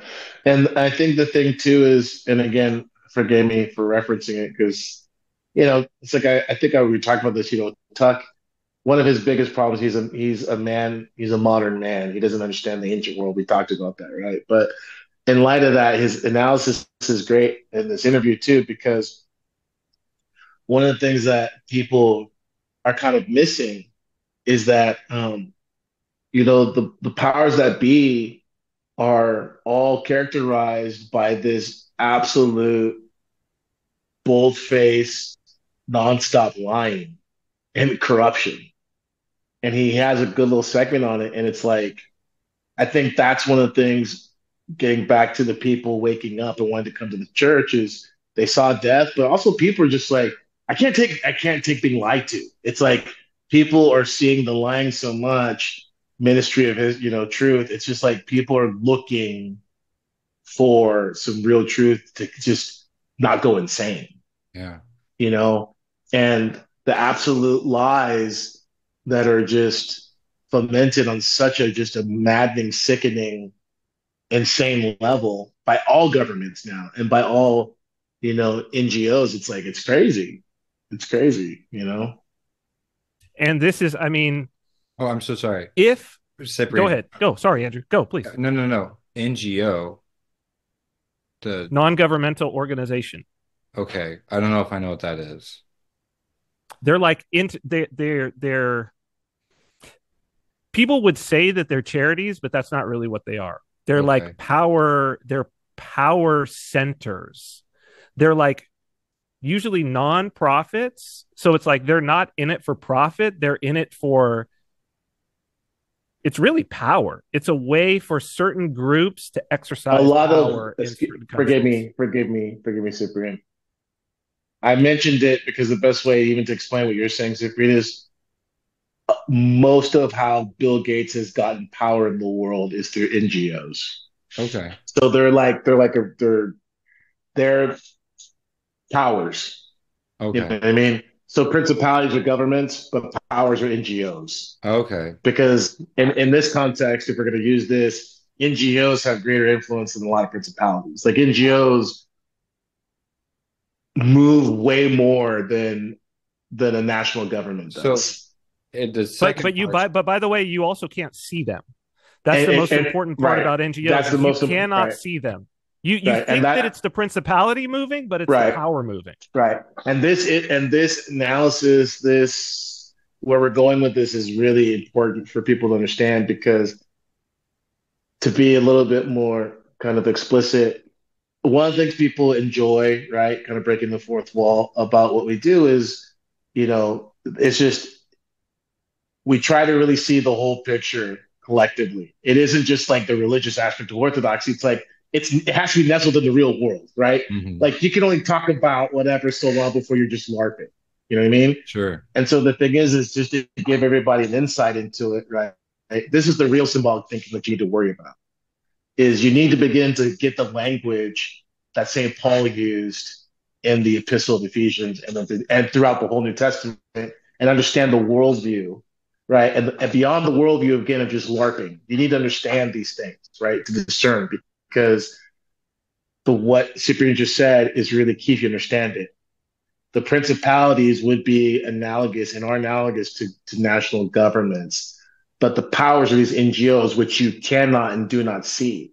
And this is really important because this is fractals, right? The macro is also how the micro works because the devil working in someone's life isn't always just like your porn addiction and like your gluttony. It's actually actually these other areas of envy and manipulation, these other things that you do that no one really sees, or the devil really has rights on you, right? Because I can get you off of cigarettes and meth, you know? I've done it before, just as not even as a priest, but as like a counselor. Like I can help you do that. But the thing where it really takes Christ's help is to get you to see your envy, to see your manipulation, to see those things, those soft skills, which are super, super hidden.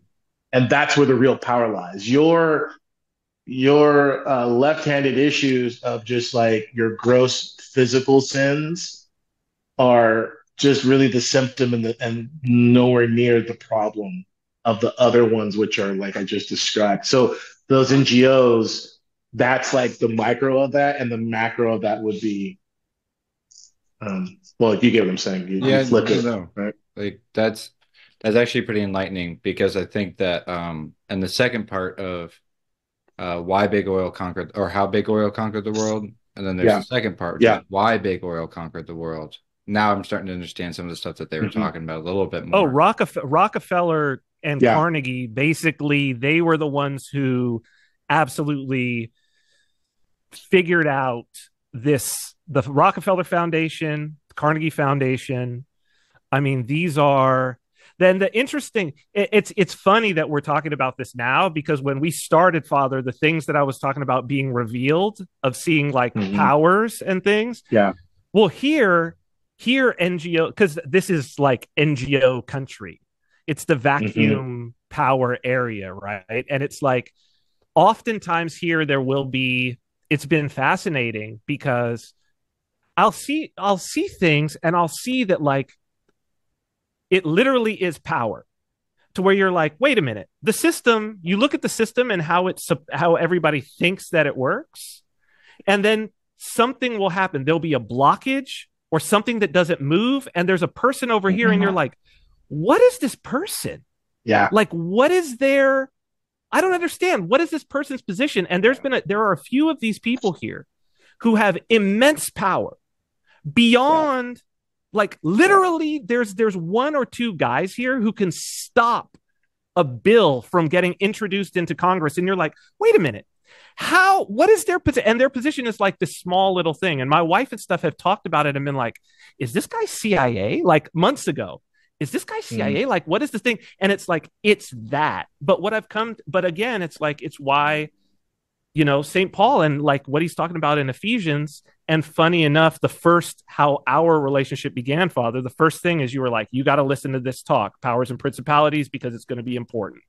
And it is that, to where you're like, to really understand what power looks like, and to understand that it's not about a title or any of these things, that it's like, no. You can identify the power. And then what's interesting is when you go and start to look, you can see that there's this long line of these little serpentine actions that look so innocuous that you could see had been planned over a long period of time, that have wound up with this position being so powerful and nobody's paying attention to it.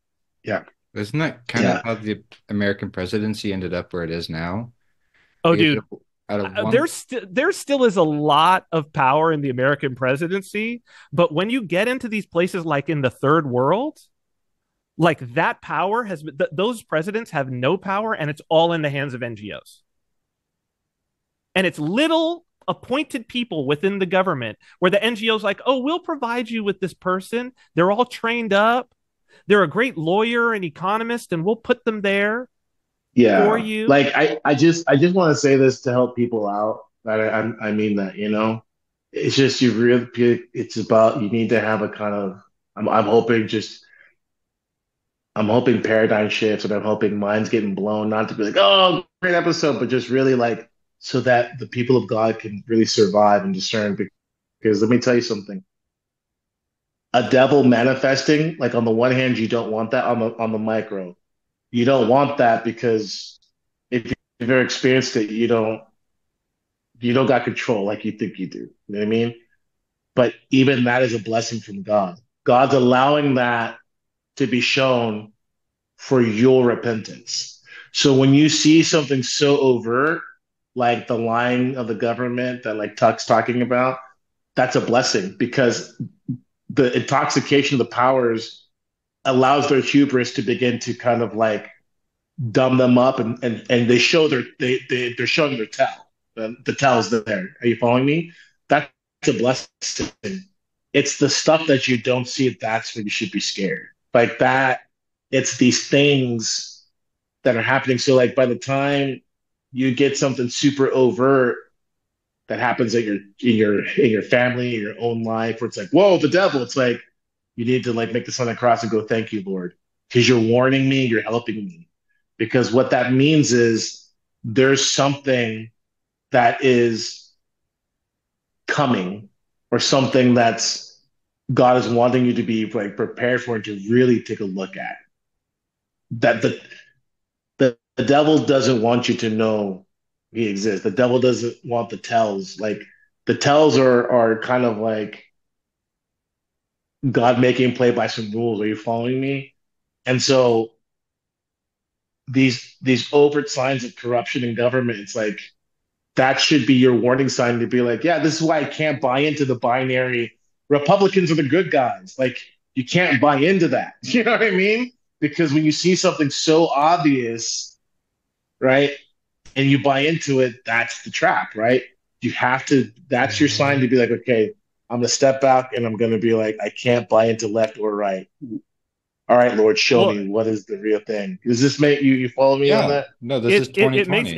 It makes perfect. Well, but going to 2020 and like I'm gonna amplify this, Father, because I think 2020 is the prime example. I'm gonna say a name who is the personification of what we're talking about.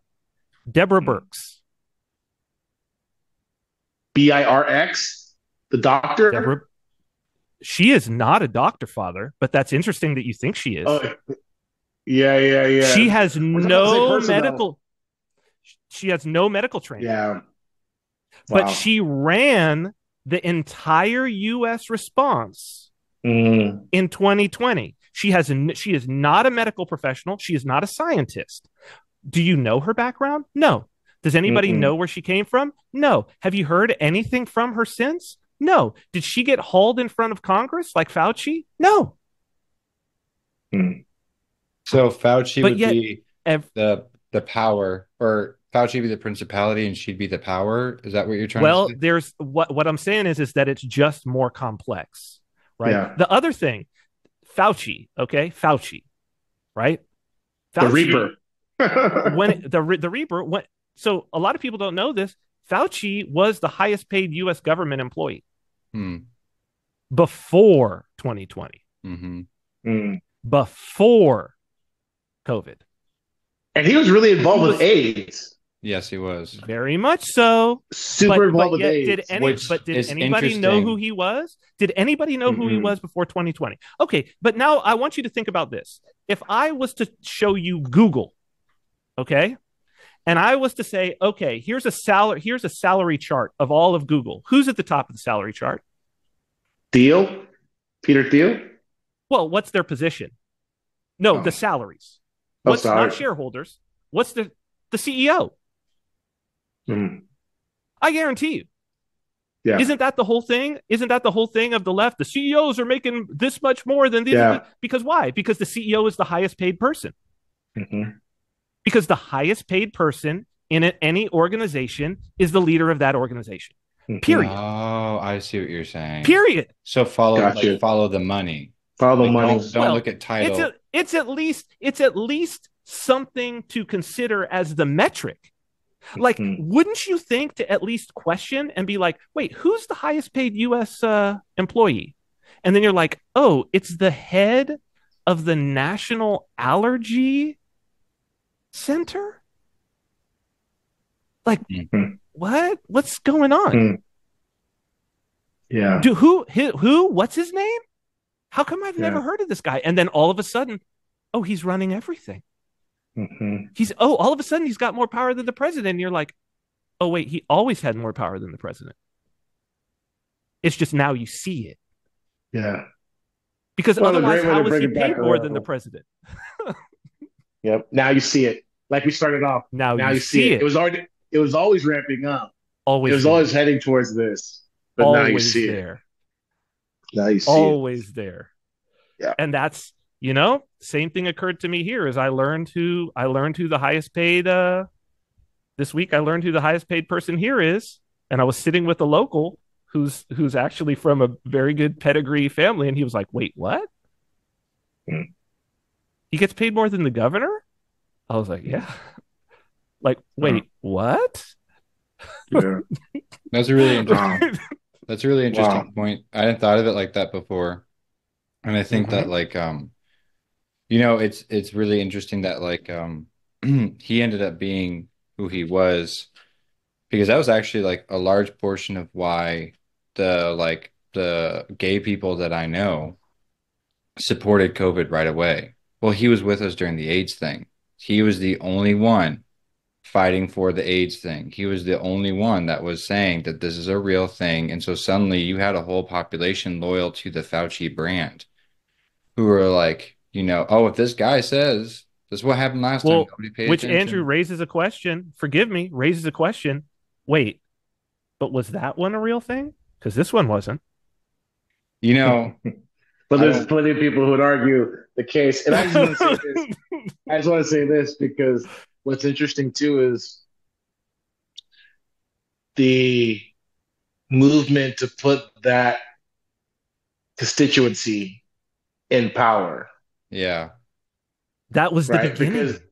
That was the that's beginning, Father. that's the move. That That's was the how they move. normalized it. That was Yeah, how they that's the normalized it. move. That's the move. And if you think Yeah. about it, you're like, wait a minute. That's too coincidental. and That's a isn't little it, too coincidental. it's also interesting because I talked about this with a gay friend of mine one time who said, I was like, well, you know that there's 100% or like a 99.999% effective uh device for stopping AIDS, right? So let's Condom. believe the narrative for 1 second. It's a condom, Yeah. right? The problem is that is not convenient, while a mask is. So you could say, well, there's another device that could be used that's 100% effective for ceasing the spread. It just doesn't really impact my life too much. Yeah, the mask sucks, but whatever. But a condom, you're I'm sure everyone can fill in the blank on like why a condom would not want to be used in that particular situation. It's like, okay, Mhm. so this device that is meant to stop the spread of this thing that's just happening all over the place, this massive outbreak of this virus, there's a way to stop it. But by his own admission, nobody wanted to do that. Everyone was like, we don't want to do that. They were all for throwing away shot glasses at bars. And he talked about the impact of sales on like mosquito repellent because there's a Mm, thought that it could be spread through hmm mosquitoes. They're all hmm about doing all that stuff, short of the one thing that would decrease sensation during, Yep. homosexual relations or whatever. That's the one thing they couldn't go to. And it's because it's now impacting my ability to feel pleasure in this thing that I really, really like. So I don't want to do that. But I'll And wear, that's why, yeah, but that's also why people always come down atheists and homosexuals like. That's why they don't want God. It's not that they don't believe. It's not that they can't. It's not like they don't really believe it's nonsensical. It's that they don't want someone telling them what they want to do is wrong. I know that someone's going to be upset with me. That's a crude argument. I'm just telling you. In the heart of hearts of these people, these atheists and these homosexual people, that's what it is, right? Because that's one of the reasons why the rise of the Antichrist is going to be swift. You already see it now because people are seeing like with the end of scientism, right, which the bricklayers are orchestrating to weave back another thing. How do you reconcile that? No problem. We're going to have a Jesus that's going to be tolerant, all accepting. Like we're going to have a Jesus that's not holy, basically. We're going to sure. have a Jesus that's nice, If and you want that's to how indulge your that. passions, You want to indulge your No passion? problem. Sure, you're good. No No problem. problem. No That will problem. not prevent you from being saved. No problem. Which is like, And no, wait a minute. That's exactly what you're being saved from. I don't know. yeah, yeah. And that's why the Antichrist thing is so real. Like it's more real than people realize, and for those reasons, because um I mean we're all seeing it. Like atheism is on its, I think we're going to see a turn on um within these next, how I don't know how long we have, but you're already seeing it where people are like, yeah, atheism's really kind of not really a thing, It's right? passe. It's passe. It's passe. It's Yeah. passe. What's the guy, the classic who's the guy, the main new atheist guy? Jordan Peterson's nemesis. What's his name? Oh, Sam Harris. Sam Harris. Sam Yeah. Harris is a joke now. Everybody views him as a joke. There was a time when this guy was like really respected as a public intellectual and people would listen to him. Now people they just clown him constantly. Yeah. Yeah. Yeah. So it's over. Yeah. That whole thing So is done. Father, where do you see the people that were atheists, like that type of set or whatever, that like personality type, where do you see them going? Like, because evangelical Christianity is not doing well, right? It's like and then like I don't know how popular Eastern religions are. I mean, is that where you No, religion of the future, Andrew. They're going to the AI transhumanism. They're the transhumanists now. Yeah, there's the transhumanism, but forgive me, I'm sorry. Forgive me, whatever. I'm just gonna say you're already seeing they're gonna have their own Orthodox Church. Oh. They're gonna have they have the Catholic Church. You know what I mean? As long as because look, you got forgive me, love and respect to all you conservative Catholics. I mean that. All of you who are like languishing, God bless you. I'm not even being facetious, but like let's just be frank, right? Remember when Francis came in, everybody loved him? Yeah. I mean, the world still loves him. Yeah, they do. Right? And the fact of the matter is like conservative Catholics, like I don't know what they think. I could be wrong. So just like that person who's like, you guys are wrong about Catholic celibacy. Catholic celibacy. So I'm sure someone's gonna come and say I'm wrong about this, but the reality is like, yeah. All you, Seat of Acontis and you, Pius the 13th, like all you fringe. He's not the real Pope. You guys are done. You guys have been done. You're like wacko holdouts. It's silly. You're like, they're dead enders, really. Yeah. You guys are dead enders, right? Because at the end of the day, it's the Pope, and it's just kind of like, yeah, these Catholics who want to be like, I'm really Catholic, and he's not my Pope. Well, guess what? That's how it works for you guys. You know what I mean? That's how it works. That's the rules. That's the rules. That's the rules, right? So that's where you're headed. And that's what's going on. I know. Forgive me. I'm just saying. With all due love and respect, become Orthodox. So that's the other side of it. Is we're seeing it now rise. It's like look in Greece. There's going to be the state church under the EP, and surrogates and gay marriage and all that stuff. And then, Father, they are going to have AI clergy. I'm just letting you know. The Latin Church for sure is going to have AI clergy. I guarantee you. Why not? And whatever the Latin Church does, then and unfortunately the world Orthodoxy under the EP and the fake Ukrainian Orthodox Church are going to be all that too, right? And that way you don't need, because they can just look at the real church and be like, oh, those are the fundamentalists. Just let them go die out. They're the ones who didn't want to get poked. They're the ones who did whatever, and just relegate them. Like they need to go be in their leper colony, right? But we're the ones who really love the world. We're the ones who represent Jesus because we love the world, and Jesus loves you, and all this stuff. And I know I sound like a terrible guy, but it's just the truth, So I say that that's where those people are going. They don't need to go there's going to be an Orthodox Church for them. There's going to be whatever they want. That like the Antichrist is going to have mantia, ponytail, beard. He's going to have whatever people want him to have. Like that. Like that's the thing. he's not going to be anti-Orthodox, right? He's going to do everything that's going to make large But segments of quote unquote Orthodoxy be like, he yeah, this is, he will be anti-Orthodox because he'll be in place of In Orthodox. place of. Yeah. Sorry. yes, That there was you go. just a Father But Turco you could, joke. I was yeah, just trying to be a yeah, Father but Turco you, joke. And to that's keep good. the But you joke go, train sir. going, because don't make no mistake, gentlemen, the joke train is a going. Saint somebody came to Saint Paisios, like a Catholic priest came to him and said, like, we should pray for them electing the new pope. And Saint Paisios just winked and was like, "Oh, I'm sure he'll be infallible. Like, don't worry about it." Like, That's so, great. I mean, this is what you guys signed up for. I've never been Yeah. Catholic, so I mean, I'm kind of okay with being like it. My wife was raised Catholic. I was raised Protestant. We both continue to take pot shots at each other's like upbringing. Be like, wow, really? Like, really? There was like Yeah. people just needed to say 7 words and they were saved. Like, that's it. Like, I'm like, yeah, apparently. I mean, I It's accept funny. Lord Jesus Christ as my master, and I can't remember what they are, but like, it's like, I remember doing that with someone one time. I realized I just The can't. Master of Grayskull.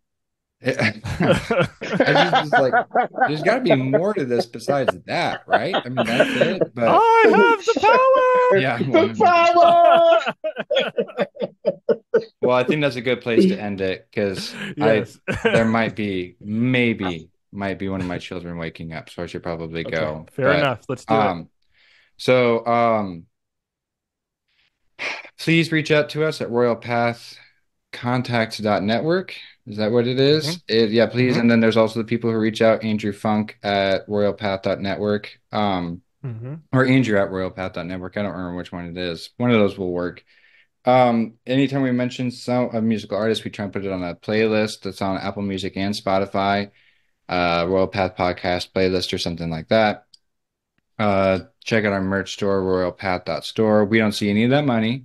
It goes either to the parish or to the people who made it. Thank you, Jack.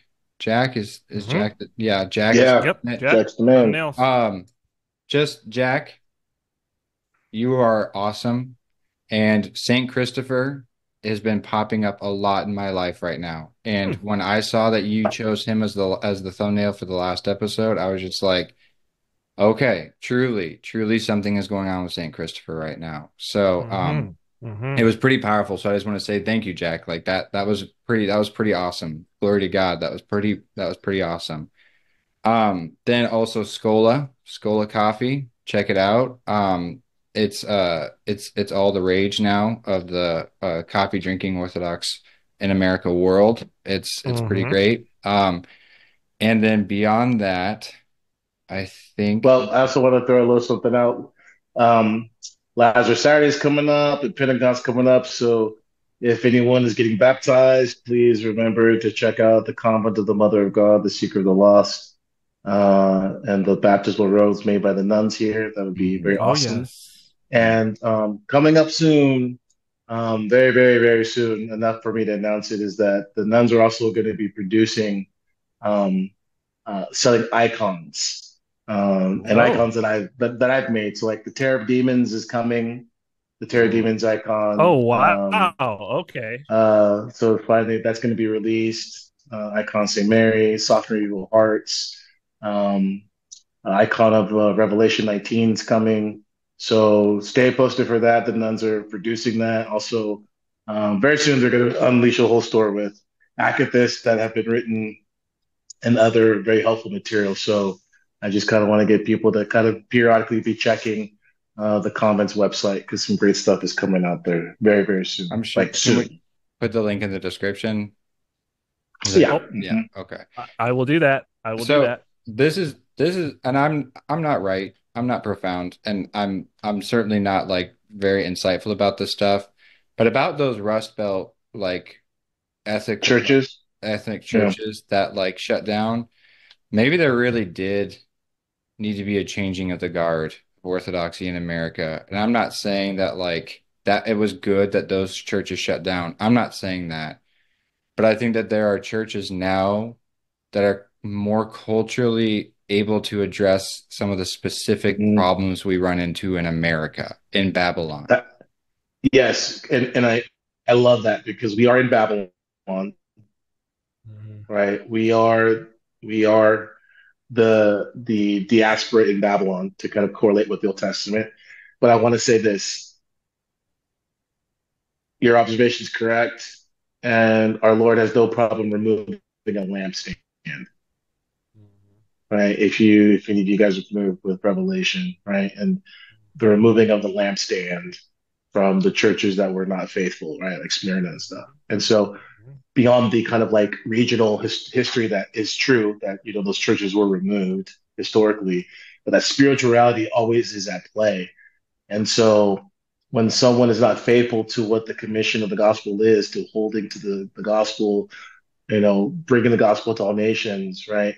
Then the Lord is able and willing. It's his church. This is Sure. his church. So he's Mhm. willing to take the lampstand.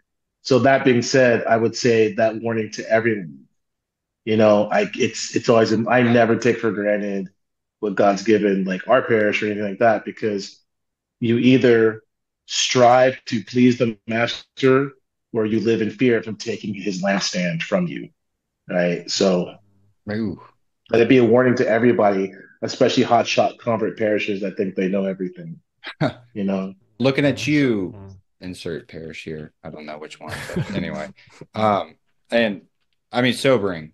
Sobering. That's the key thing is like we're not like, look at us, we're doing it right. It's like, no, I mean, it could be taken. So, striving And as fear best of as the we Lord is the beginning of wisdom. oh.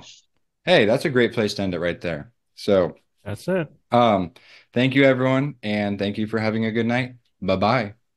Bye bye.